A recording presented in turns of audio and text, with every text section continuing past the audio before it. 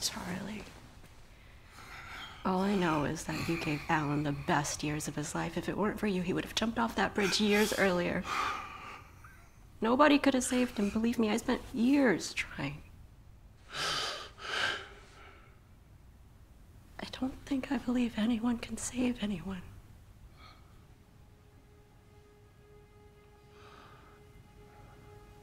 She saved him. She wasn't trying to hurt him. She was trying to help him. Who are you talking about? He's going home. She did that. Charlie. She didn't do it to hurt him. She did it to send him home. Do you feel lightheaded, Charlie? Look at me. She's trying to help him. Who? Ellie. She was trying to help him.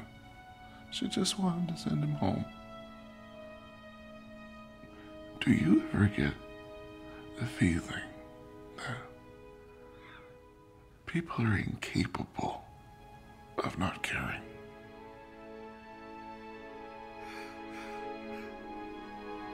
People are amazing. What the fuck did you do? What's wrong with him? He's dying. So call someone. No.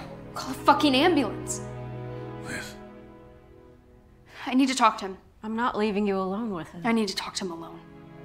Liz. Please.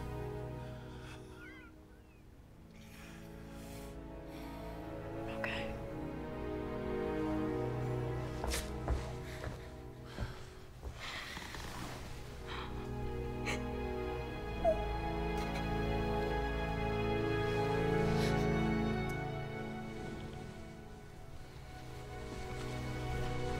I'll call someone. Charlie? I'll wait downstairs.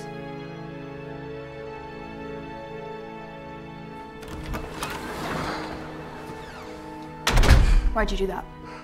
What? I failed. It's a really good essay. Are you just trying to screw me over one last time? I don't care about you. I don't care that you're dying. Do you want me to fail out of high school? Is that why you did this? I didn't write it. This is the essay that you gave me yesterday. You didn't read it. I don't need to read it. Read it.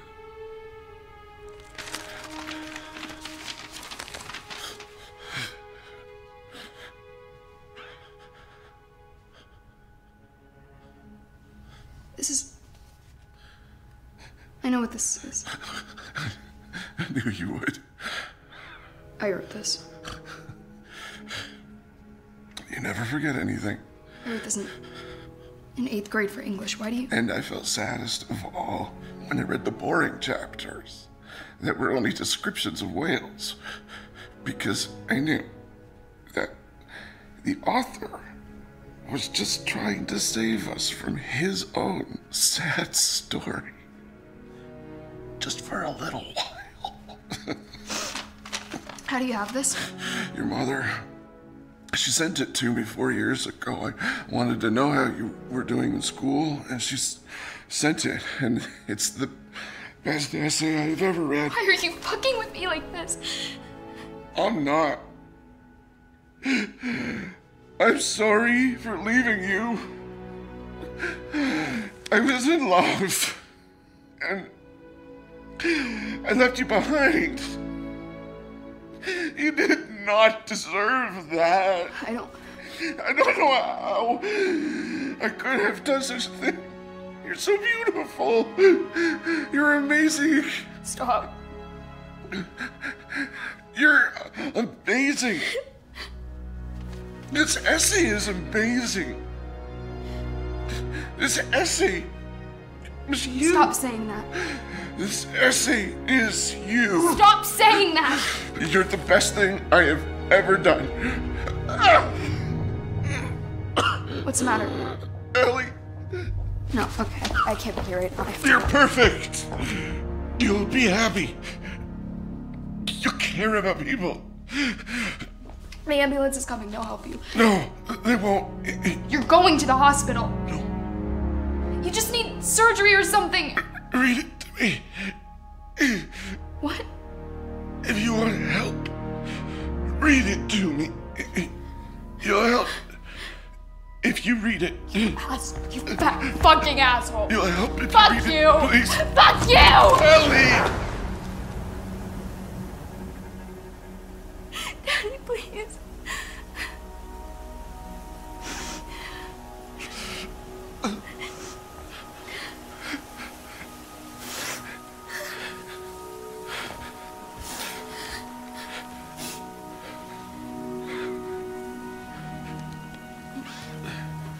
In the amazing book Moby Dick by the author Herman Melville, the author recounts his story of being at sea.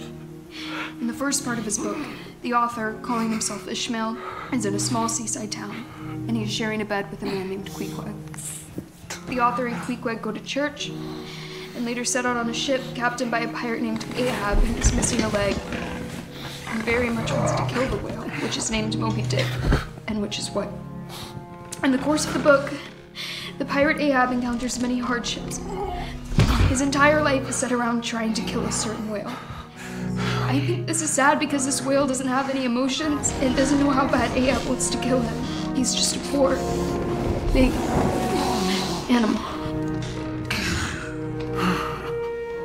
And I feel bad for Ahab as well because he thinks that his life will be better if he can just kill this whale. But in reality, it won't help him at all. I was very saddened by this book, and I felt many emotions for the characters. And I felt saddest of all when I read the boring chapters that were only descriptions of whales, because I knew that the author was just trying to save us from his own sad story, just for a little while.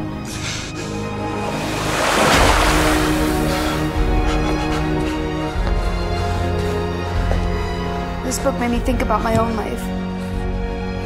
And then it made me feel glad for mine.